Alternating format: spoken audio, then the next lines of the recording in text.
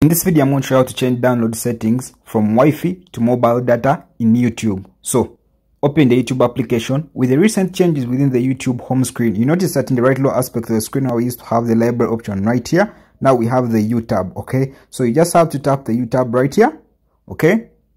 Contrast to what we had before.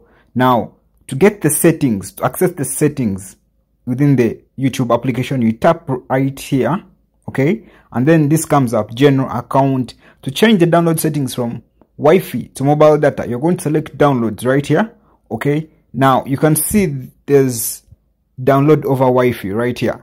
So if you want to change that from downloading from Wi-Fi to mobile data, all you have to do is you have to toggle this off, okay? Now this change, if this change affects your data saving settings, okay? So you have changed downloading from Wi-Fi to mobile data. That means when you have data, that's when you will download your videos. Hit the subscribe button for more videos like this.